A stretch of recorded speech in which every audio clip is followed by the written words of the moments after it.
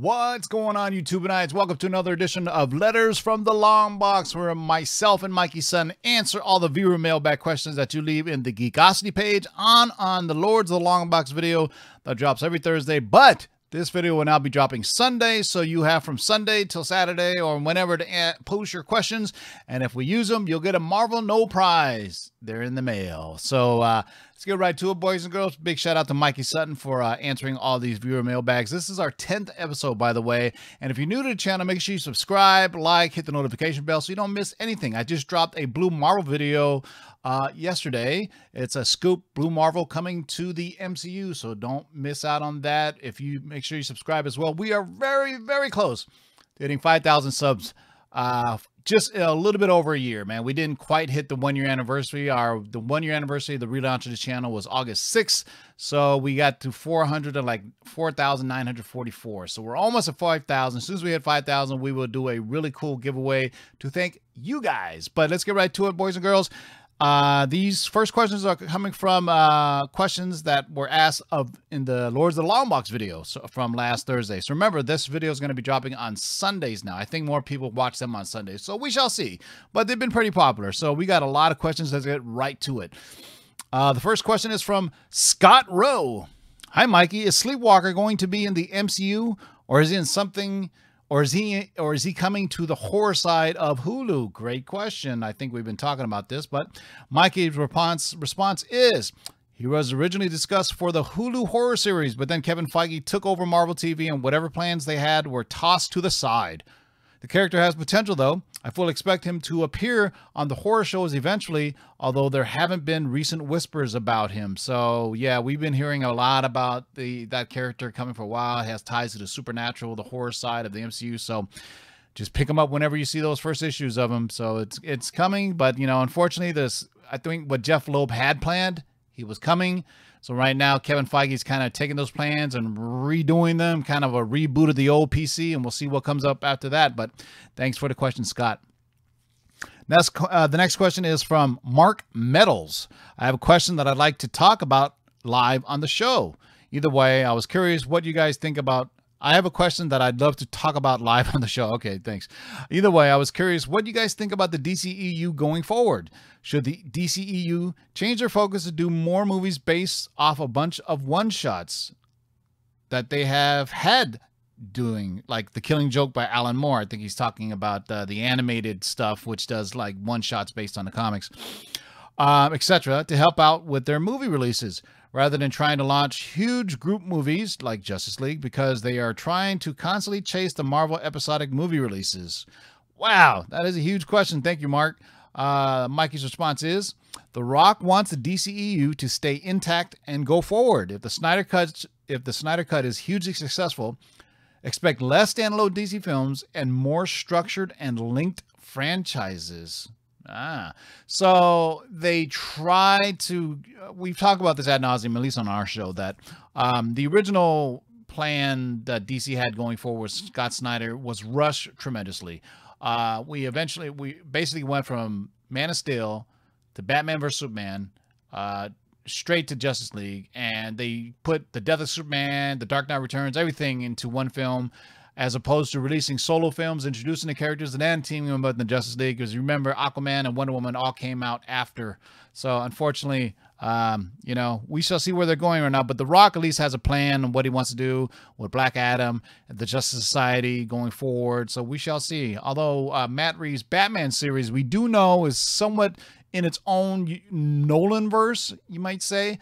So we shall see how Batman is incorporated in that. But I think August 22nd, DC Fandom, there's already teased some Black Adam stuff today if you go check out The Rock's Instagram page. So DC Fandom may give us some new bits of information. So I'm actually excited about the DC Fandom, which is their virtual, I guess, San Diego Comic-Con that's going to be online. So, all right, we shall see. Hopefully we'll do a show about it.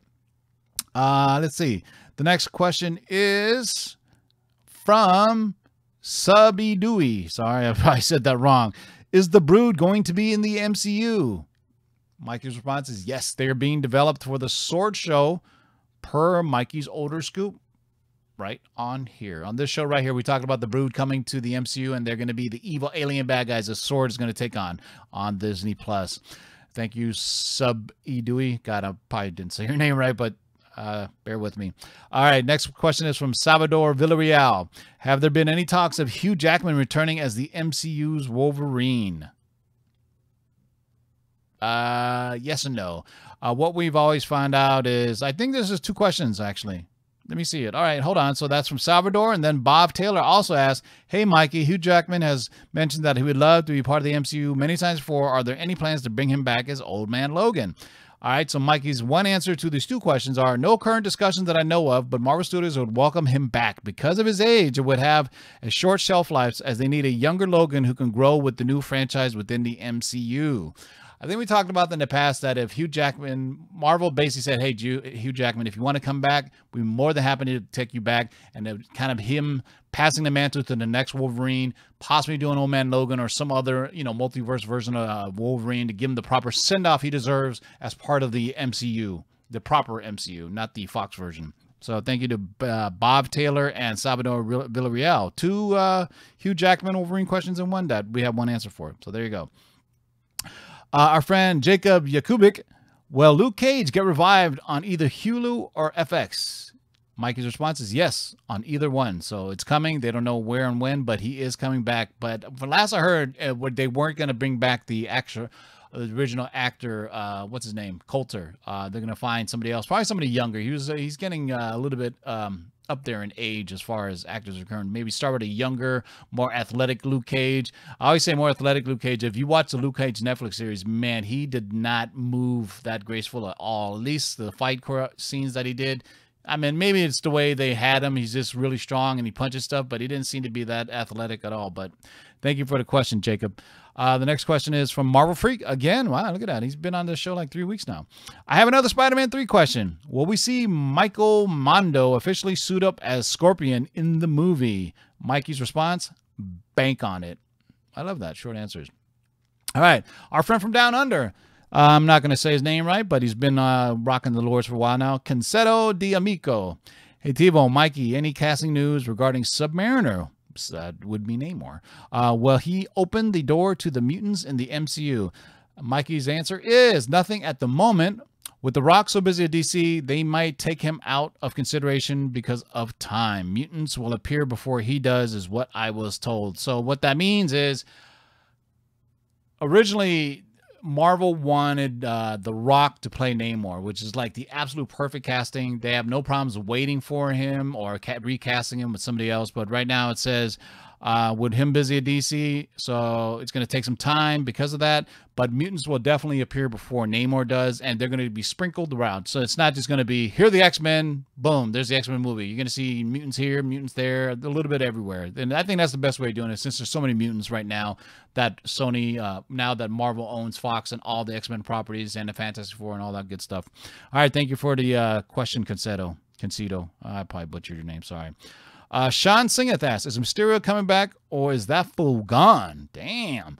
There's a possibility he'll be brought back with the Sinister Six. There you go. So thank you for all the questions from Lords and Lawbox. The next questions come from Geekosity. Excuse me. David Steinberg asks, Ryan Reynolds and Taika Waititi are friendly and work well together. They also share a very similar sense of humor. With that in mind, is there any possibility of Taika being given the job to direct a Deadpool movie? Also, I'd give anything to see Hydra Bob betrayed by Taika. I think that character feels like it was made for him. Mikey's response is, I have not heard anything yet. So there you go. Nothing yet. A little bit too early for Deadpool 3, to be honest with you. Quite to the chagrin of one Rob Liefeld, who's probably not going to be involved in the making of Deadpool 3 for all the stuff he said. Nick Taylor asks, well, we see X Factor or X Force before or after the first live-action X-Men. Also, any plans for Bishop? Thank you, guys. Appreciate you giving me something to look forward to during the pandemic. Well, thank you, Nick Taylor. Really appreciate you watching and dropping questions for us. The X-Men will appear first, Mikey says. No plans for Bishop for the moment, but that will change. Yeah, there's just so many X-Men that, man, they can really take their time and introduce, like I was just saying, a mutant here, a mutant there. Everybody gets a mutant, as Oprah would say. So those are it for this week's Letters from the Long Box, episode 10. Really appreciate you guys supporting Lords of the Long Box and Mikey Sutton. Mikey really enjoys answering your questions. I really enjoy doing them. So this video will drop every Sunday, sometime during the afternoon. Make sure you leave your question in there. We'll give it like all, till Friday or Saturday, and then we'll pick out some questions and we'll do it again. So this video will drop every Sunday now. So make sure you tune in for that, boys and girls. Until next time, keep digging in them long boxes and peace out.